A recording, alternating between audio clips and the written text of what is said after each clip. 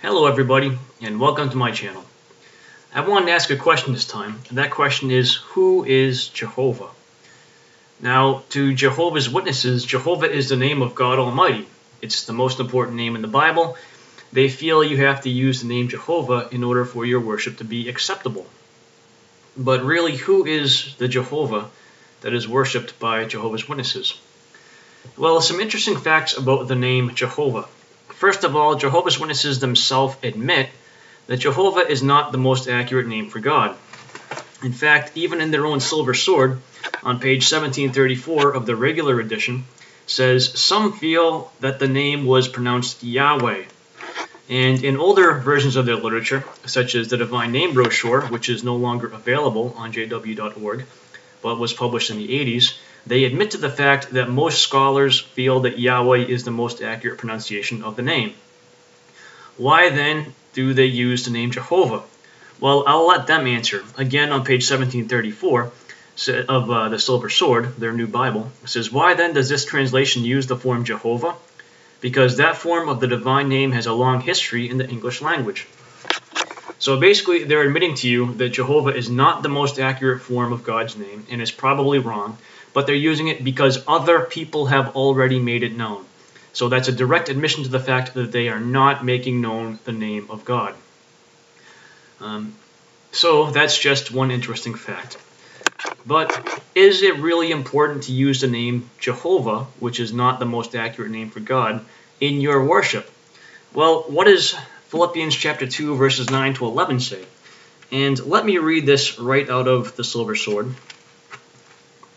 Philippians 2, 9 through 11 says, for this very reason God exalted him to a superior position, and kindly gave him the name that is above every other name, so that in the name of Jesus every knee should bend, of those in heaven and those on earth and those under the ground, and every tongue should openly acknowledge that Jesus Christ is Lord, to the glory of God the Father.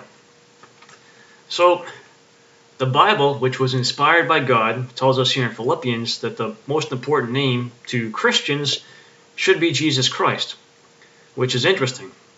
And what's further interesting, if you look through the appendixes again of the Silver Sword, they will admit the fact that the most ancient manuscripts of the Bible do not contain, in the Greek scriptures, do not contain the Tetragrammaton. They don't contain the name Jehovah.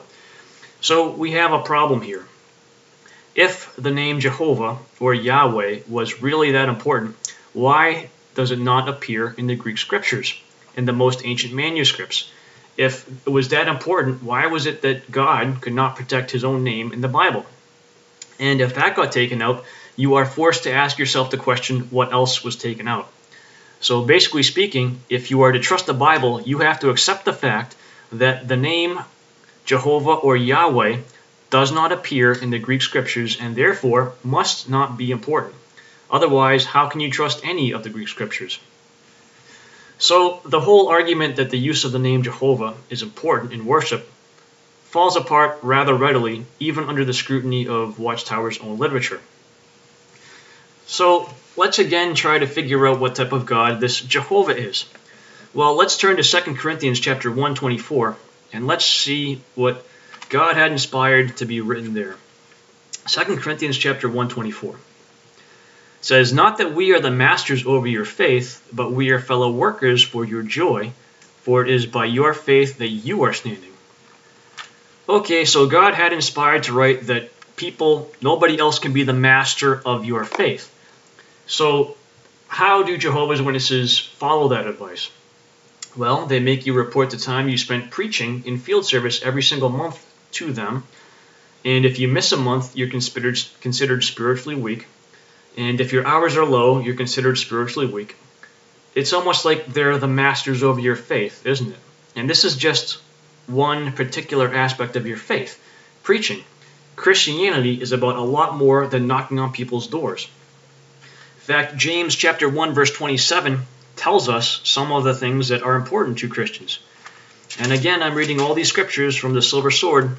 James chapter 1 verse 27 says, the form of worship that is clean and undefiled from the standpoint of our God and Father is this, to look after orphans and widows in their tribulation, to keep oneself without spot from the world.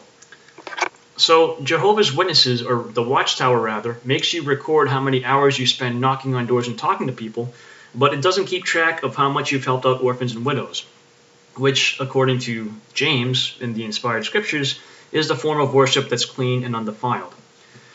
So that's interesting. But now if you go to Ephesians chapter 4, verses 11 through 13, which I'm not going to read, and also 1 Corinthians chapter 12, you will see that we are told explicitly that different people are given different gifts, and that the congregation is made up of many different body members who do not perform the same function. Therefore, the scriptures are telling us that some of us might be better at preaching than others. Some of us might be better at teaching than others. And each of us might have our own little gift that we bring to the congregation, much like a body. Your hand does not do the same thing your foot does, but you need them both equally as much, and so on and so forth. So, there is no metric that is taken by the Watchtower organization for any other form of worship or Christian activity other than the preaching activity. The only other thing they keep track of is basically your meeting attendance.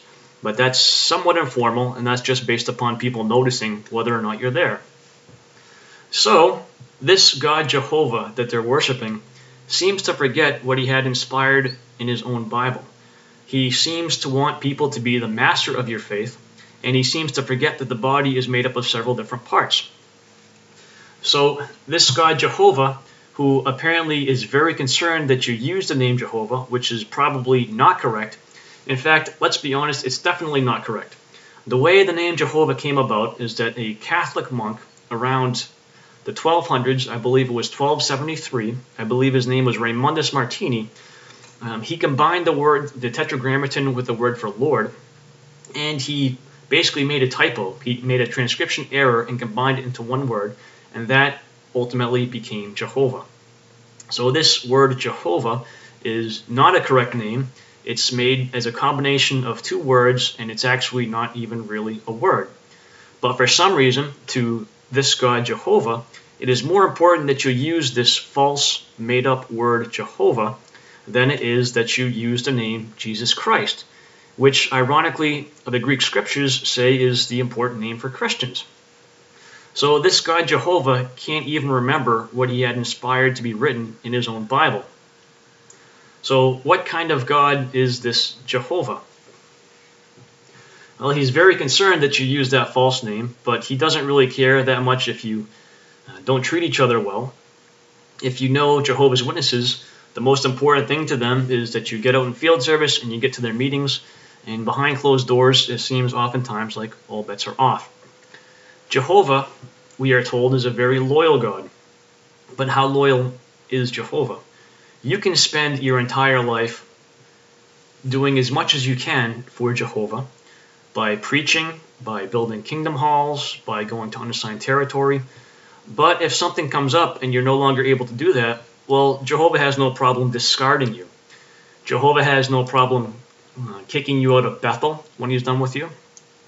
The current circuit overseer arrangement is that they have to stop when they're 70 because Jehovah doesn't want to take care of them after they've given their life to him. Does that really sound like loyalty to you? Does that sound like the type of God that is loyal and has loving kindness? As soon as you're not useful to Jehovah, he suddenly is no longer loyal to you. That's not loyalty. Jehovah expects you to be loyal to him, but as soon as things happen where you can't do the same amount of service, his loyalty to you drops off dramatically. He looks for other people to take care of you, and he tries to shirk any responsibility he has towards you at all. Loyalty? Indeed. And the things that are important to Jehovah seem to be numbers. If you get out in field service a lot, for example, maybe you're a pioneer. That's what's important to Jehovah. And your personality, not so much. It doesn't matter if you don't take care of widows or orphans. It doesn't matter if you're a good person. You can be an arrogant jerk as long as you're knocking doors and placing literature for Jehovah. And this Jehovah, he says he brings families together, but does he? Well, if everybody in your family doesn't agree on the way to serve Jehovah, maybe some don't believe that Jehovah's Witnesses have the truth, well, you're going to push them away and keep them at arm's length. And those other individuals, they may even be Christians. They may talk about Christ more than Jehovah, but that's still not sufficient for Jehovah, because despite the fact the Bible tells us the name that's important is Jesus Christ, Jehovah seems to want you to use the name Jehovah, which again is a false made-up name. So who really is this Jehovah that Jehovah's Witnesses are worshiping? The honest truth of the matter is that Jehovah is in fact the Watchtower Bible and Tract Society. That is who Jehovah is. That's why Jehovah is concerned about his name, because that publishing corporation desires to be something special. They claim to be God's organization, but yet when they get things wrong, all of a sudden they're just led by imperfect men. But they can't have it both ways. If they claim to represent God, when they say something that God, Jehovah, did not say, well then Deuteronomy chapter 18 verses 20 through 22 applies to them. How many of you know of politicians that would allow their campaign managers to say things that totally disagree with the politician's platform and yet continue to keep those campaign managers on? They wouldn't. When a politician's organization says something not coming from the politician, those campaigners get fired. At least that's the way it works in the United States. I don't know about other countries. So this being the case, when God's organization says things that didn't come from him, according to his own standards, they're deserving of death. Of course, I am certainly not advocating violence against anybody, nor would I ever do such. I'm merely pointing out what the scripture in Deuteronomy says. So nobody take any violent action. That's not what I'm advocating. But this organization that claims to be God's organization has said things in his name that have not come true. And they have, in a very, very cowardly fashion, tried to say, oh, well, we weren't speaking from God. If you're not speaking from God, then you're not God's organization, and then you don't have the right to slander people who disagree with you and call you on your wrong statements. So again, who is Jehovah? Jehovah is the Watchtower Bible and Tract Society. Jehovah is not the true God. Jehovah is a made-up word. The true God, the definition for him would be found in the scriptures. The most accurate name for God that we know of would be Yahweh. But according to the Christian Greek scriptures themselves, the most important name for Christians is none other than that of Jesus Christ. Go figure, that's why by divine providence, followers of Christ were first called Christian in Antioch, not in Jerusalem. So in short, Jehovah is a fictitious character made up by a publishing group that does not understand the Bible and attempts to use it to control masses of people and make themselves look good. So should you fear Jehovah? The answer is no. Jehovah is not God. Jehovah has never been God. Jehovah is a made-up word. It's a moniker used by a publishing corporation to keep people in fear. If you want to know the true God, you should conduct your own study of the Bible and make that decision for yourself as to what you believe. Myself, I will never direct anybody to any beliefs, whether it's in God or not in God, atheist, whatever.